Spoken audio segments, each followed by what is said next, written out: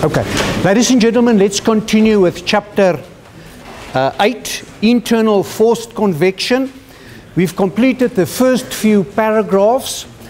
With the previous lecture, we've also spent a lot of time on paragraph 8.5, laminar flow in tubes.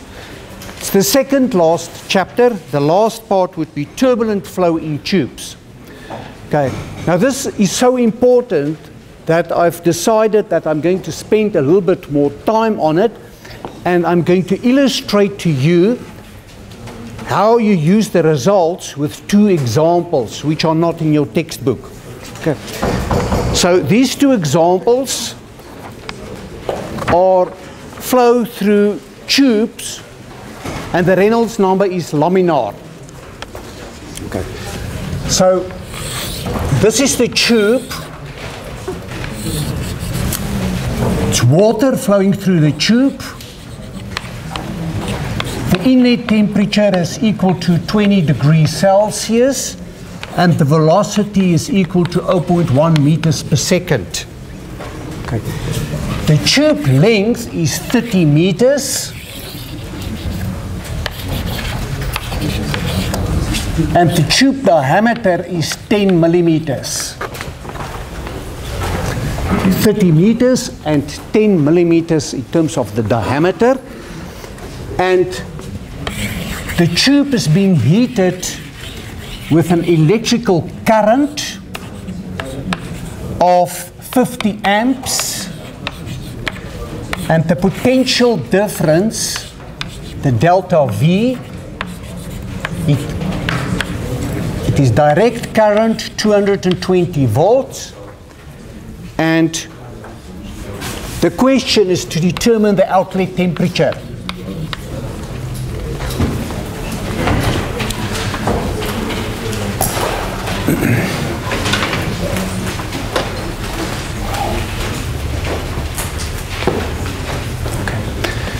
We are heating flow that is flowing through a tube. It is water. Inlet temperature is 20 degrees Celsius. The velocity is 0.1 meters per second. The tube length is 30 meters. The tube diameter is 10 millimeters. The current of the electrical resistance wire, which is coiled around the tube, is 50 amps. And the potential difference is 220 volts. And it's DC, direct current. Okay. Now something else that I'm going to address is something that many of you have problems with, and that is the bulk temperature.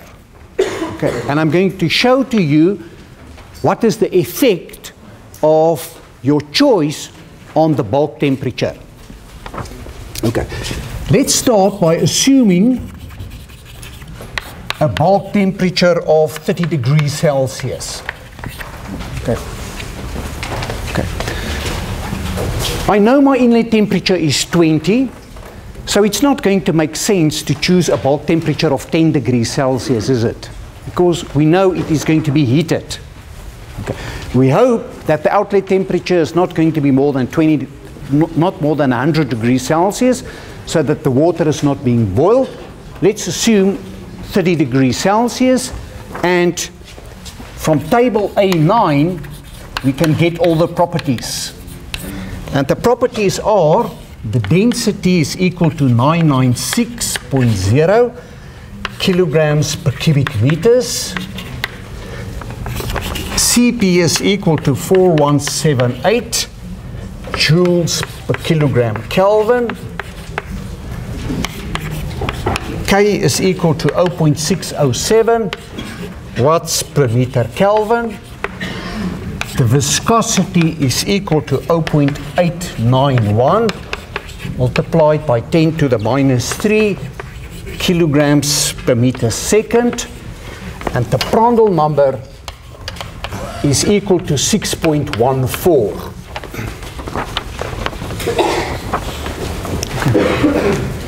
The density is 996, Cp is 4178, thermal conductivity is equal to 0.607 watts per meter Kelvin. The viscosity is equal to 0.891 multiplied by 10 to the minus 3, and the Prandtl number is equal to 6.14. Ladies and gentlemen, can I ask you to please quiet down and do not talk while I'm busy lecturing? Please.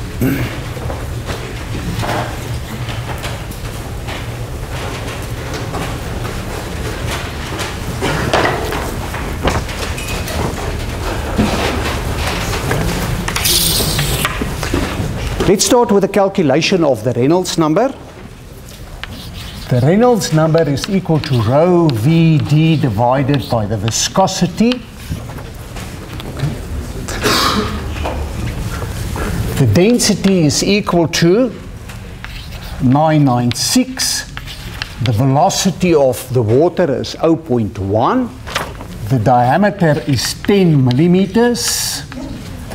Divided by the viscosity, which is equal to 0.891 multiplied by 10 to the minus 3, and that gives us a Reynolds number of 1118, which means the flow is laminar. We've got laminar flow.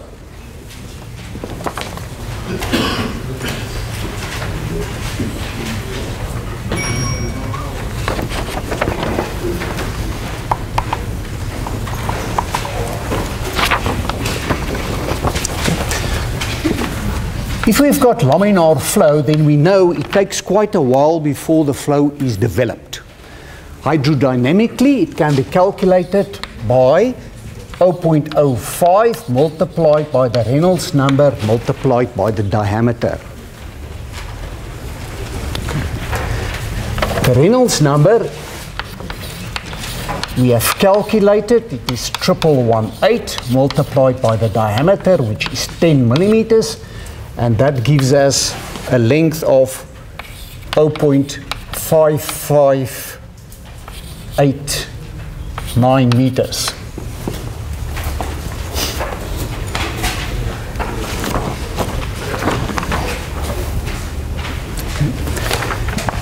The thermal developing length is equal to that length multiplied by the Prandtl number. Okay. Which is equal to 0.5589 multiplied by the Prandtl number, which is equal to 6.14, is equal to 3.42 meters.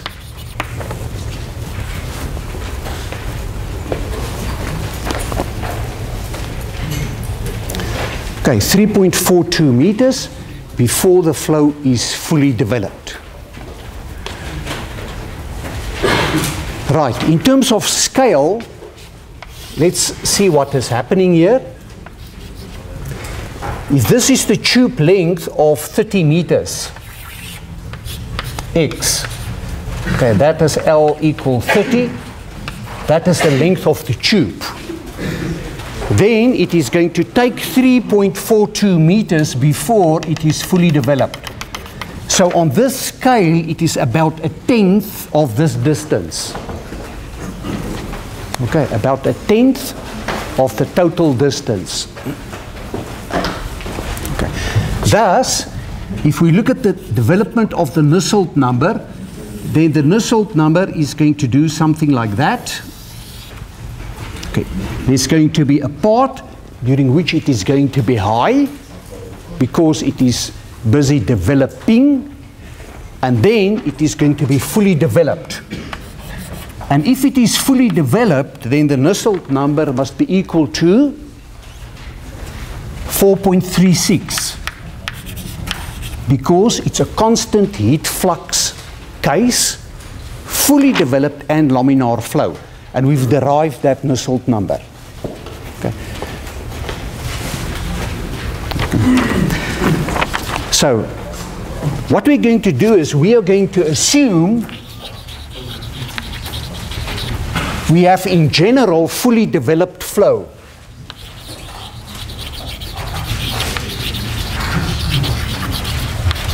Fully developed flow. Thus, the Nusselt number is equal to 4.36.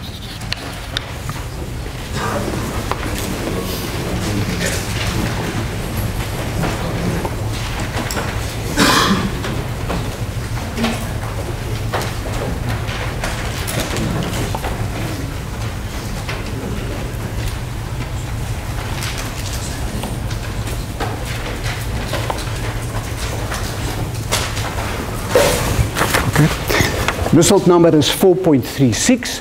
The Nusselt number, the definition of the Nusselt number is that it is equal to the heat transfer coefficient multiplied by the diameter divided by the thermal conductivity. The Nusselt number is equal to 4.36. The heat transfer coefficient is what we want to determine. The diameter is 10 millimeters. And the thermal conductivity is equal to 0.607, from which we can solve that the heat transfer coefficient is equal to 264.7 watts per square meter Kelvin or degrees Celsius. You can use whichever you want.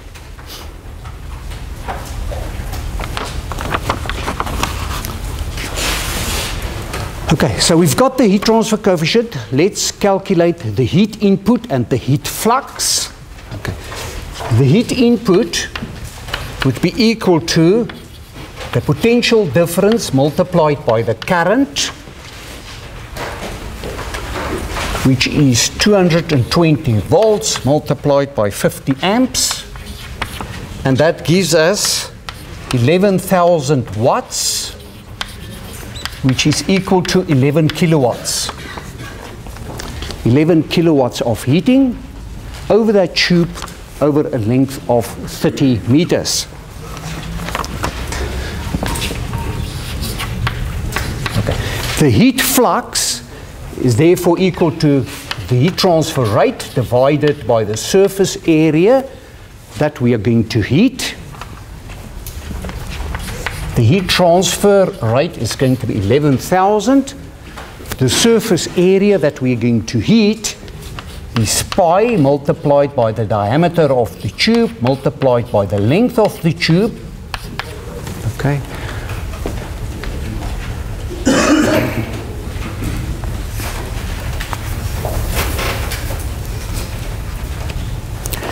From which we can solve the heat flux as 11,671 watts per square meter.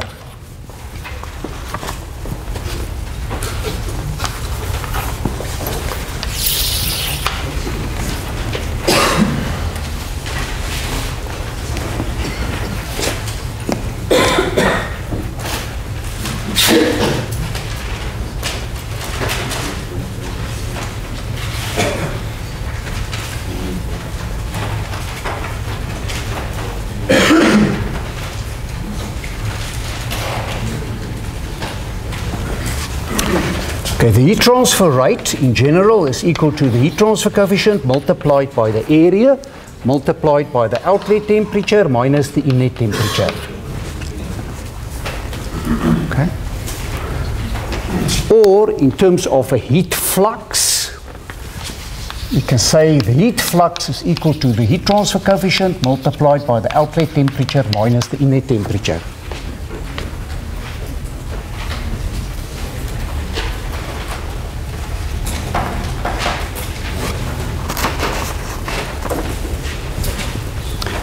The heat flux is 11,671 is equal to the heat transfer coefficient, which is equal to 264.7 multiplied by the outlet temperature minus the inlet temperature.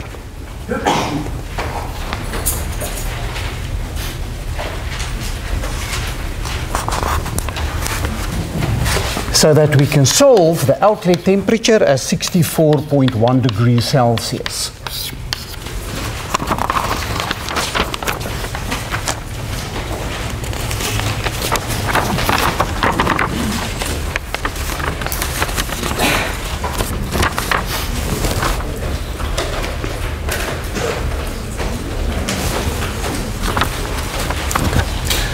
Okay, now that we've got the outlet temperature of 64 and we know the inlet temperature is 20, The best bulk temperature would have been the average of the two, but we didn't know what the outlet temperature is. So therefore, we calculate the new bulk temperature.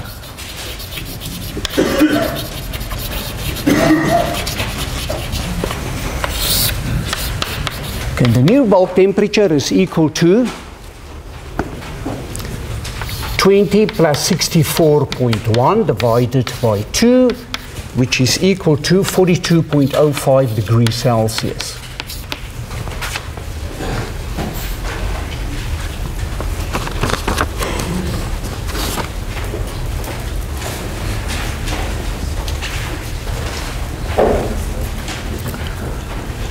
Okay, so what we're supposed to do now is we have to go to this temperature and get some new properties for the density, CPK, viscosity, and the Prandtl number.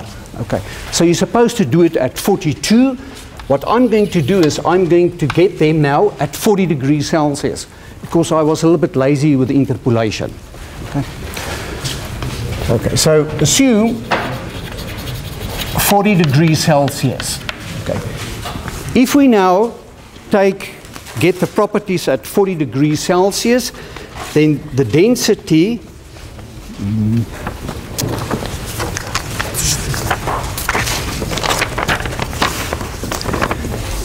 densities is going to change to 992.1.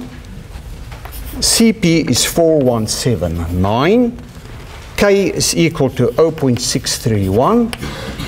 The viscosity is equal to 0.653 multiplied by 10 to the minus 3, and the Prandtl number is equal to 4.32.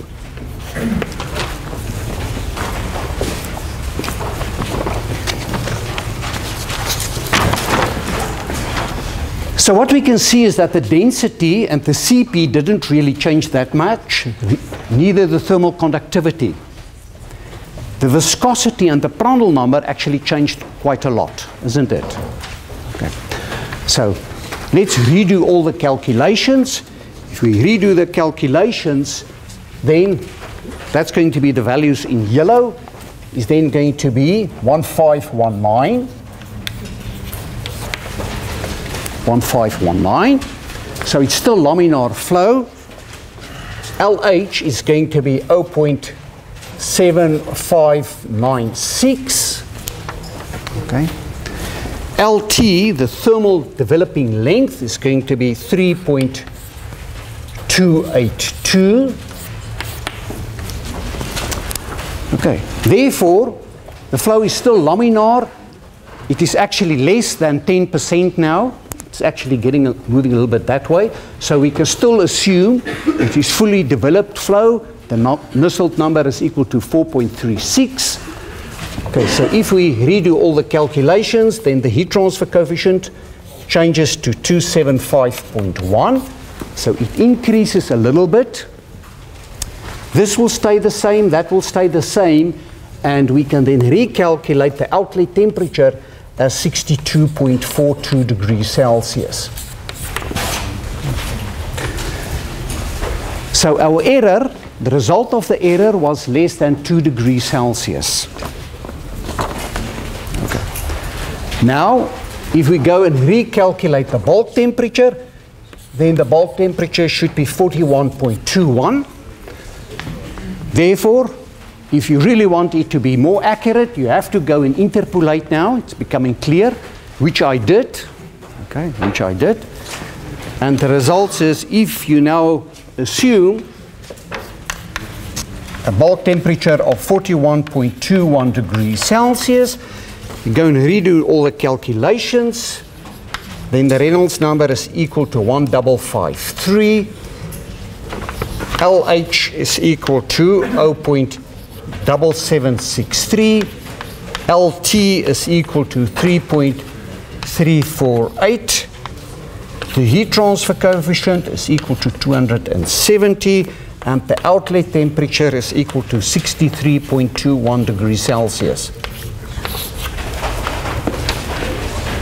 Okay. Okay. So we can see that the temperature now changed from 62 to 63, 63.4 to 63.2, a little bit more than 1 degree temperature difference. If you repeat the calculation again at a bulk temperature of 41.605, then the result is 63.18 degrees Celsius. Okay. So we can see that the results converge very, very quickly, and it is not that sensitive in terms of the inlet temperature.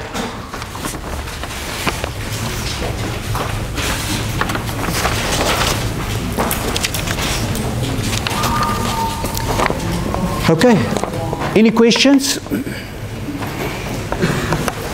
Okay, no questions? Okay, let's do another problem. The first one was a constant heat flux problem. Let's look at a constant wall temperature problem. Again, the same tube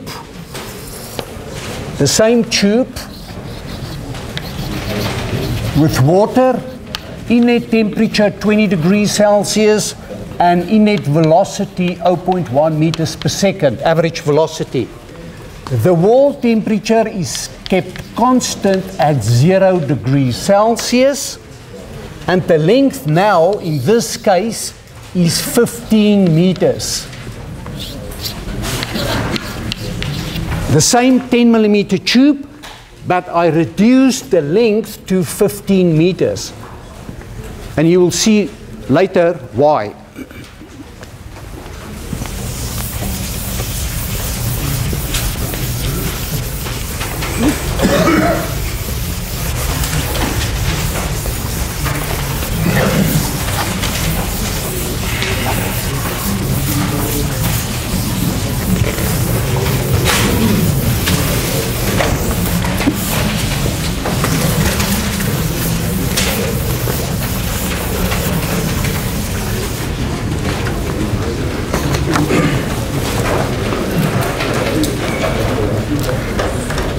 Okay, 15 meter tube, 10 millimeter diameter. The wall temperature is kept constant at 0 degrees Celsius.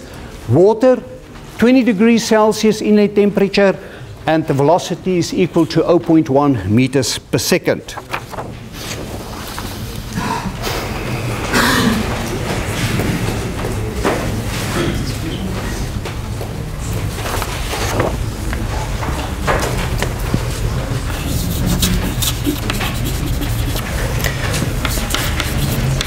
Okay, what bulk temperature would you like to assume?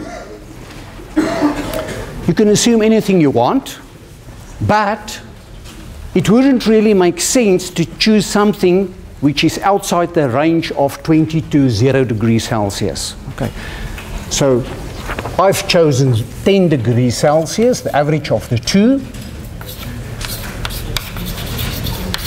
If we go to table A9,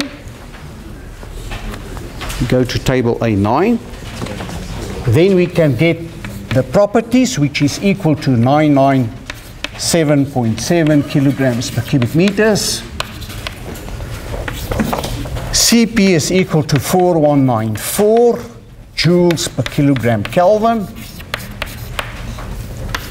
Thermal conductivity is equal to 0.580 watts per meter Kelvin. The viscosity is equal to 1.307 multiplied by 10 to the minus 3 kilograms meters per second, and the Prandtl number is equal to 9.45.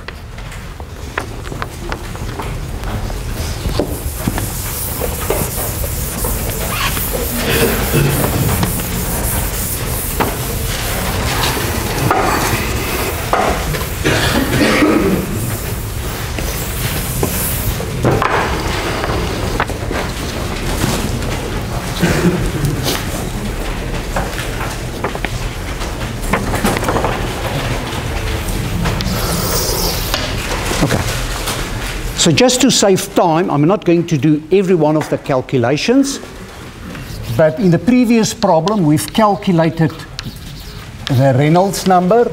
Now the viscosity changes a little bit. Okay. Going to calculate LH and LT. Again, it's about going to be very close to the previous values. Therefore, if we look at our tube length of 30 meters, it's going to be fully developed after a little bit more than 3 meters. So the Nusselt number as a function of x does something like that.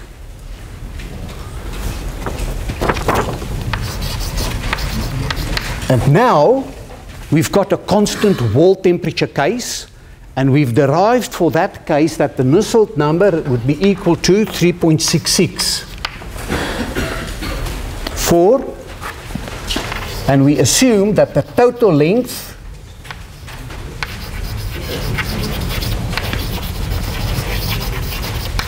is fully developed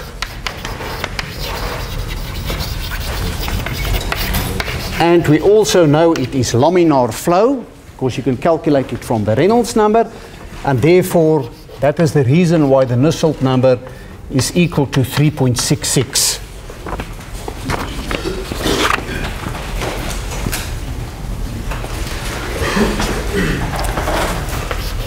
Okay, the Nusselt number is equal to the heat transfer coefficient multiplied by the diameter divided by the thermal conductivity. The Nusselt number is equal to 3.66, is equal to the heat transfer coefficient multiplied by the diameter divided by the thermal conductivity, which is equal to 0.580, from which we can solve the heat transfer coefficient as 212.3 watts per square meter Kelvin.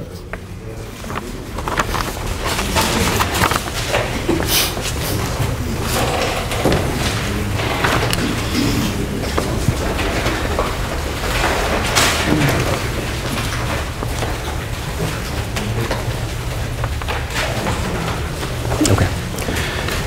Now for the case where the wall temperature is constant, we have derived an equation that gives the temperature profile on the inside. Okay. Okay. And this equation looks like this. Obviously, when x is equal to L, then the P multiplied by x becomes the area, and then this equation looks like this. the outlet temperature is equal to the surface temperature minus the surface temperature minus Ti, e to the minus h multiplied by the area divided by the mass flow rate multiplied by Cp.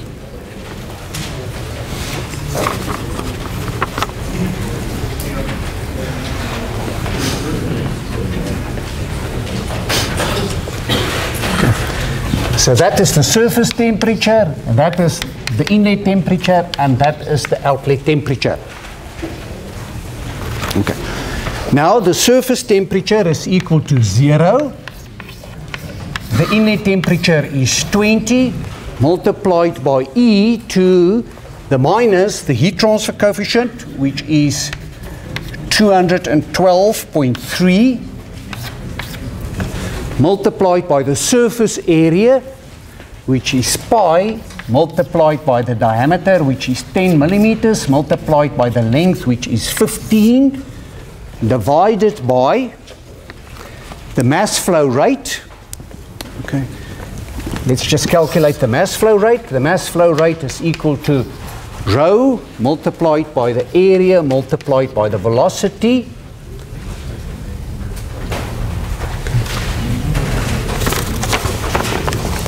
The density is 997.7.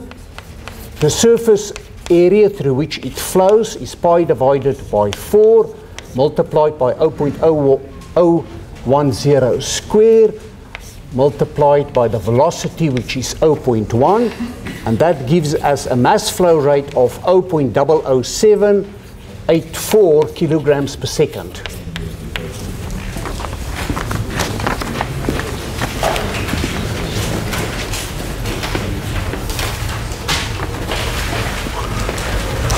Okay, mass flow rate is 0.00784 multiplied by Cp, and Cp is equal to 4194.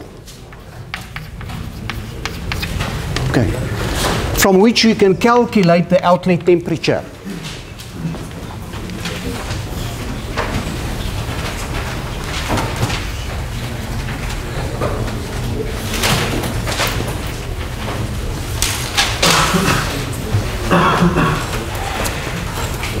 Okay, I wouldn't do it like this. Okay, I wouldn't do it like this. Okay, because this doesn't really tell you something very important.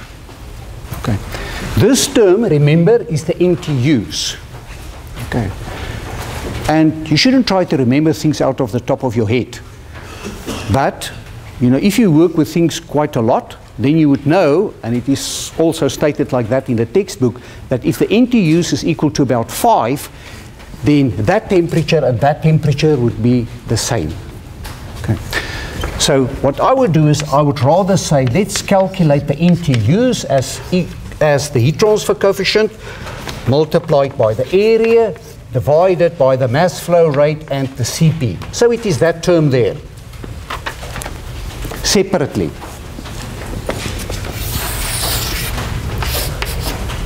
Okay, and then it gives us NTUs of 3.044. Okay. Now, because this problem is not in the textbook, I've developed this problem myself this morning. I actually originally started with a tube length of 30 meters, which is the same as the previous problem. And that is why I changed it to 15 meters, because with 30 meters, the NTUs is more than 6. Okay, which means the outlet temperature would get to 0, it would freeze. And that is why I changed the length to 15 meters. Okay, so the NTUs is 3.04, so it is better to calculate the outlet temperature as Ts minus Ti e to the minus NTUs. And calculate it like that. And then we get the outlet temperature is equal to the surface temperature is 0 minus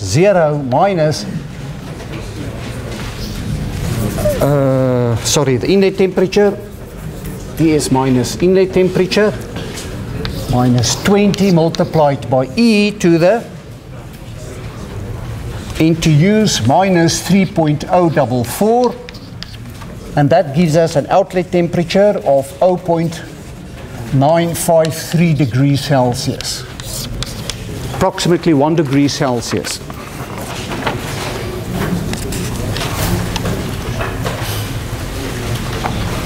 Okay. Now we have to calculate a new bulk temperature.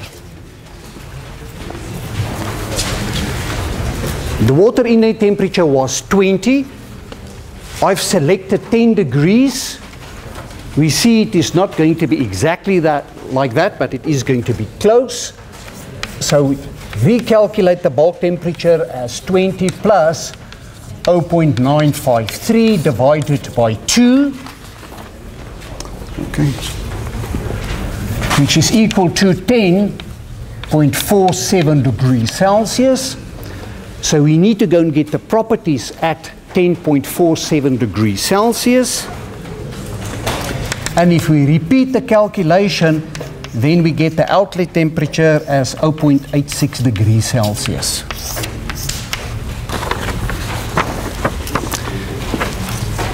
.86 degrees Celsius. Okay. Any questions, ladies and gentlemen? Okay. The test and the exam, you do not have to do the iteration. So you can only do the problem once through. You recalculate the bulk temperature and you tell me you need to iterate. Okay. You don't need to calculate or to iterate in the test and the exam. Just do the problem once, recalculate the bulk, and tell me that you need to iterate. Then it's fine. Any questions? Thank you, Lloyd.